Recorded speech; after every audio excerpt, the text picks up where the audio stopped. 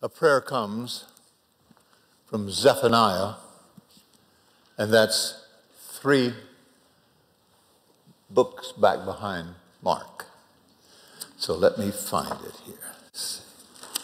Yes, I know it's in here. Zephaniah, there you are.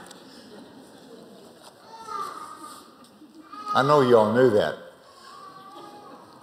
The prayer comes, and we hear the word of God. The Lord your God is in the midst of you, a mighty one, a Savior who saves. He will rejoice over you with joy. He will rest in silent satisfaction. And in his love, he will be silent and make no mention of past sins or even recall them. He will exult over you with singing and with joy. We pray that in the name of Jesus Christ our Lord. Amen. Amen.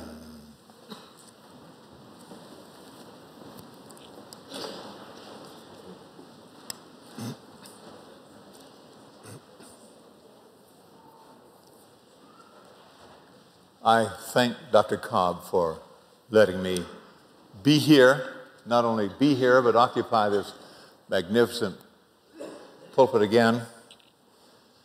I thank you and ask you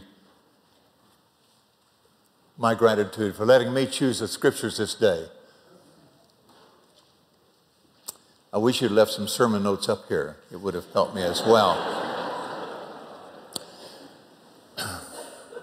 The scriptures this morning are so strong, but I'm going to have to expand a little bit on them. So you may know the truth, St. Clement's body of Christ, and you all who are visiting, by the power of the Holy Spirit, the grace of our Lord Jesus Christ.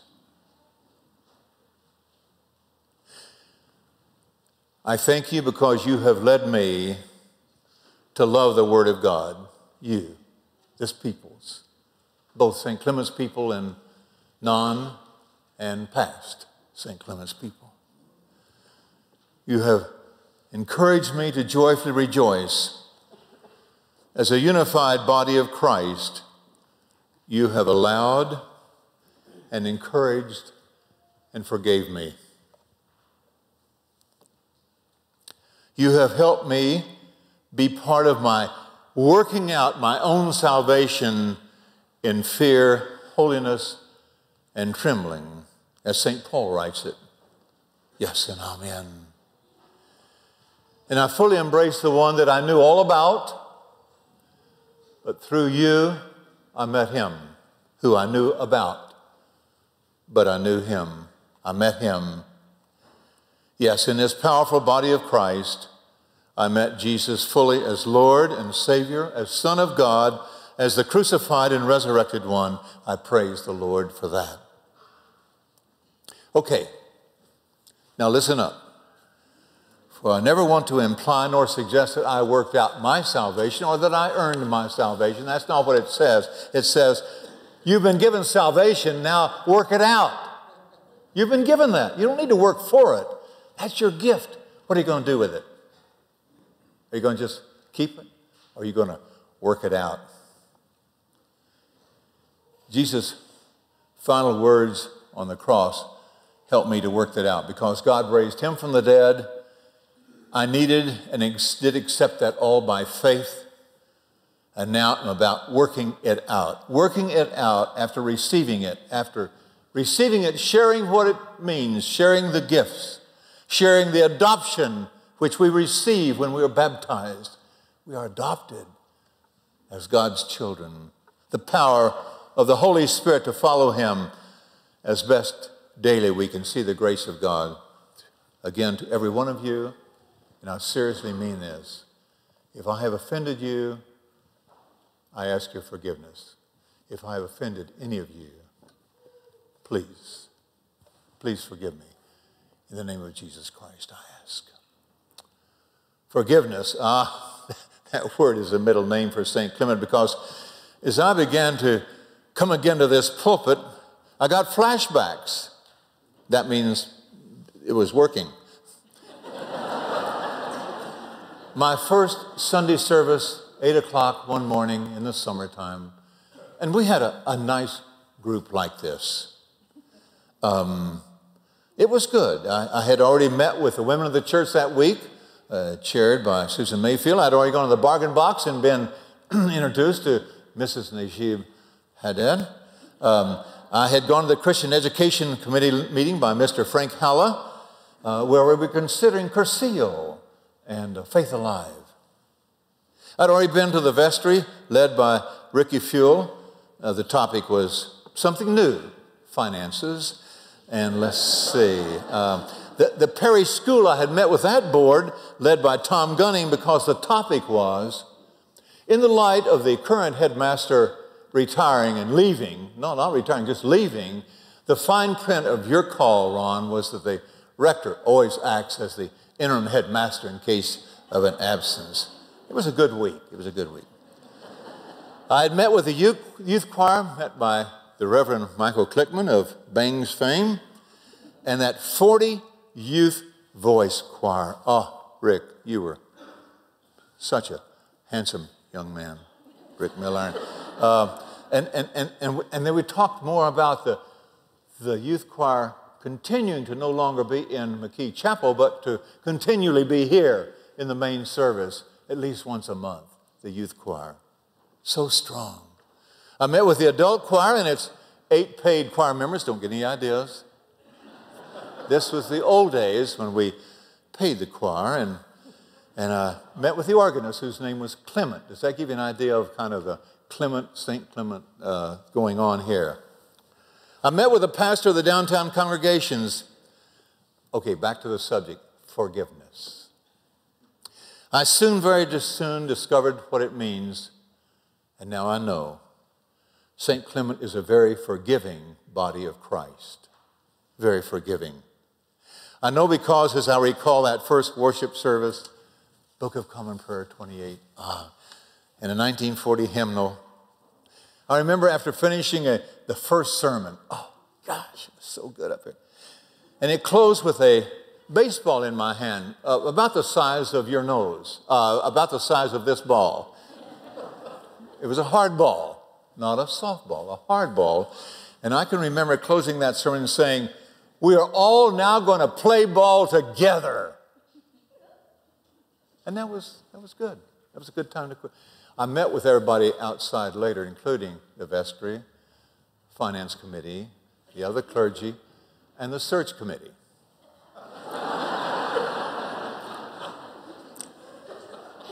And the word was this: Pastor, I don't know how it was in New Braunfels, but here we take an offering every service. Oops. I had failed to read the bulletin where it had offering there. It was in black and white. Believe me, forgiveness reigned, and I have never forgotten, ever, wherever I am, to take up an offering. Always. Forgiveness reigns yet again in 1980, after being here 7 or 8 years, messing up everything that was possible in those short years. I accepted a call to go back home to the Diocese of West Texas in San Antonio to a parish. And as I accepted that letter, and then, as you know, we Episcopalians, Anglicans, always put off the installment until we're sure that person's going to come. And I was glad because I wasn't coming. I had a call vestry meeting and said to them that first month of being there and looking for a house, I can't accept your letter. It's not you, but you would hear in either a sermon or a retreat or a vestry meeting that I'm not committed to you. You would know that I'm not fully sold out to be with you. Well, the interesting thing is, Mary Hoover had already sold her home, and I didn't have a job. Doris took it very well. She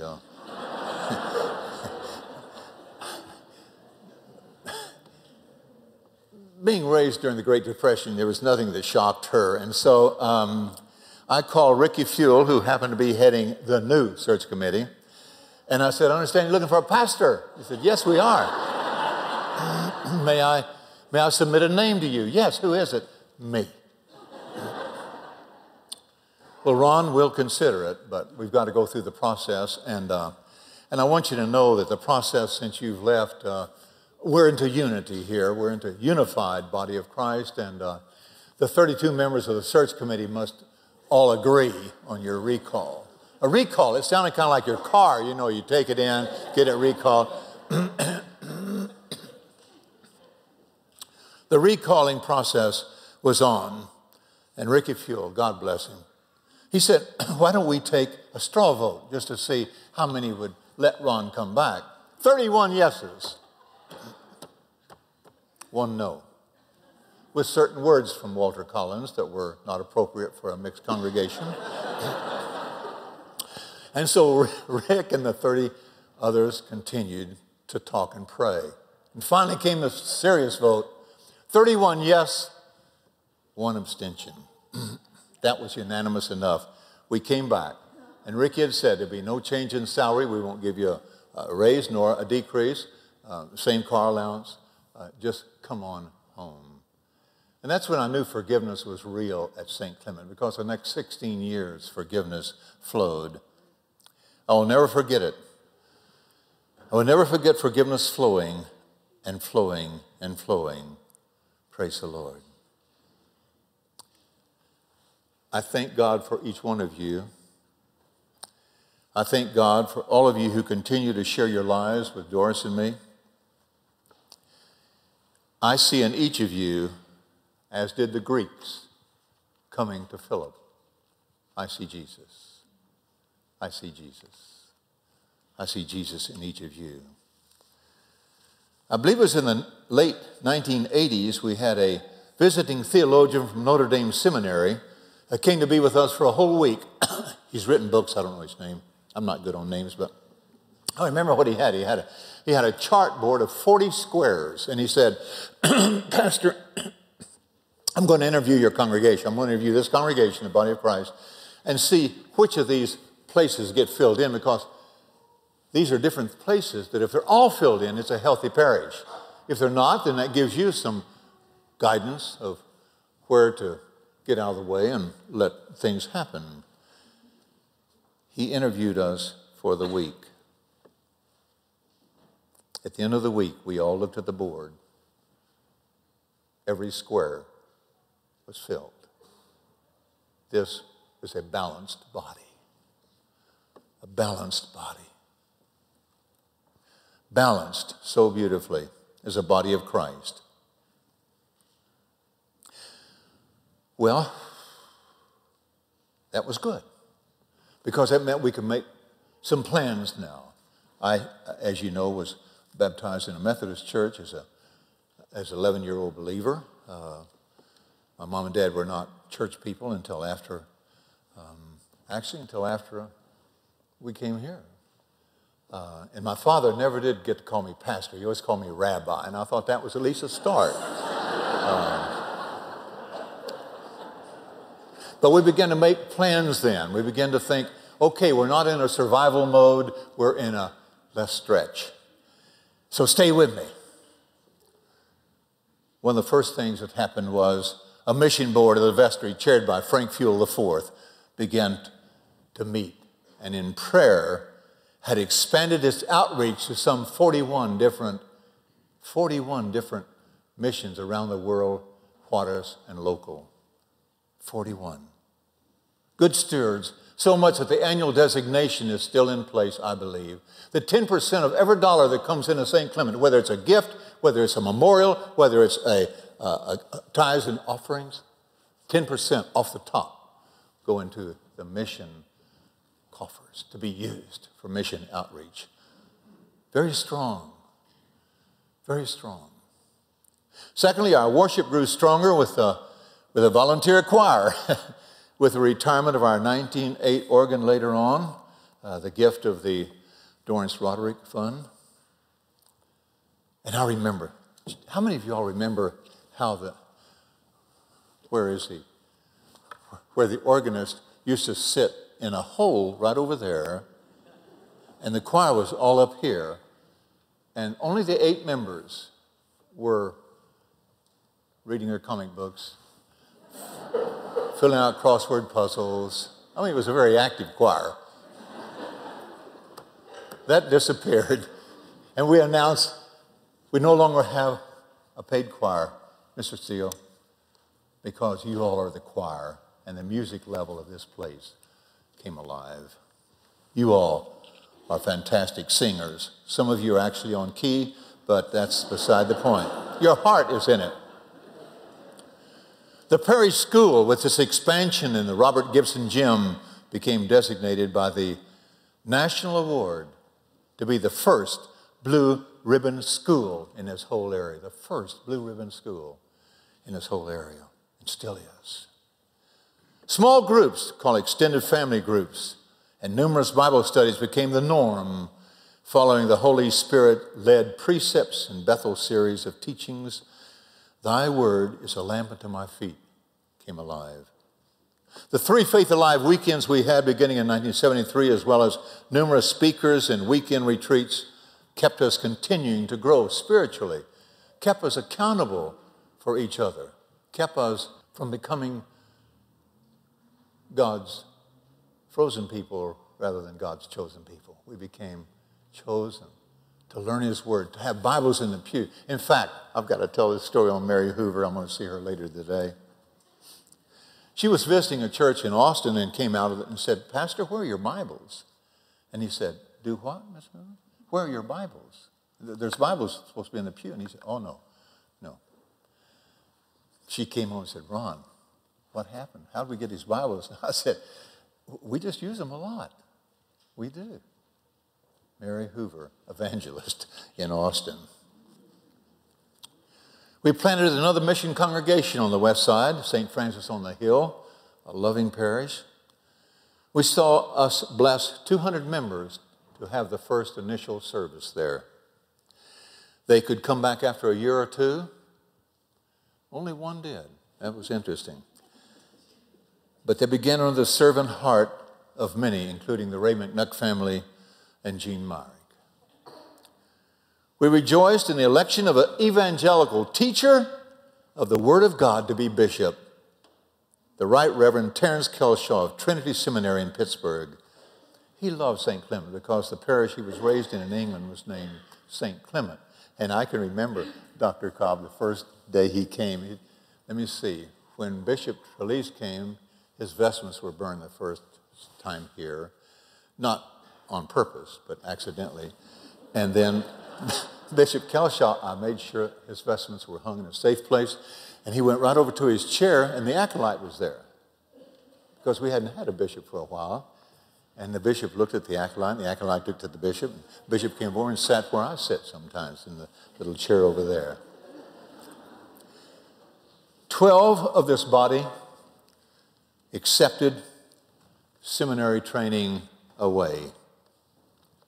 Listen to these names and see their faces. Ellis Mayfield Jr., Chuck Collins, Steve Capper, Jim Adams, Jerry Harris, Earl King, Chuck Bodine, Rocky Schuster, Craig Barrett, John Dixon. Oh, John, is that you? Clark Longfield, and a former senior warden, one of the youngest we'd ever had here, Bill Francis, also went to seminary. We have our own Don Morrill.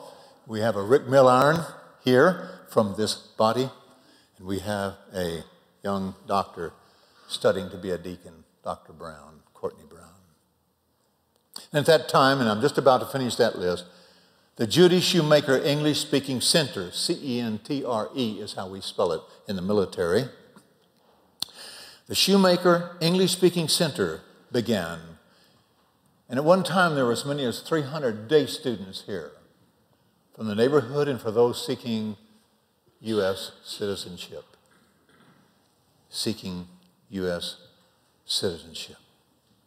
In the light of all these factors in individual meetings, our visiting theological consultant affirmed that we had every square filled. Only by the working of God's Holy Spirit, in a place where I had asked the presiding bishop who prayed here with us and preached here, John Allen, 1980, Pentecost Sunday. I asked him as we walked in the garden, not alone but together, and I said, Bishop, let me ask you something. Why would someone build a worship structure that seats 400, 500 when there are only the best 200 members? And he looked at me and he smiled and he said, vision, Thomson, vision.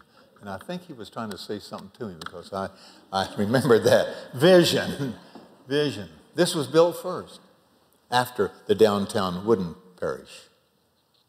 Only the working of God's Holy Spirit could equip us for any kind of ministry, and it was at his timing. He called, he led, he unified us all with Jesus as the head, and such was followed all those who served him here in El Paso and around the world. The joy of the Lord is our strength. Is that not true for each one of us? The joy of the Lord is our strength. To be faithful, to die to self, my way. The works of our Salvation Army, with its core, with love at our headship. Did we not have an awesome God? We do have an awesome God who will not take his hand off of his people. Do we not have the only Savior who became as we are, that we might become as he is, a servant child of the God Almighty? A Savior and Lord whose Holy Spirit comes to this place. And thank you for your prayer. Come, Holy Spirit, come to this place. Comes to us with his glory and grace, comes with his fire that burns in our hearts, kindles the flame that it starts, sets us apart to always declare him as our first love. First love. That's the love. It's always, come Holy Spirit. Let us look for, and I can say that with only one eye, but let us look for, seek out others, see Jesus in each other, and those whom he sends to be among us.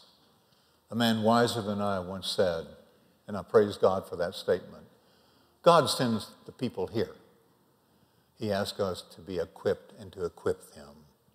We call people. Yes, we search for people, but he sent you all here. None of you are here by your own choice. We are here because he sent us and he sends others.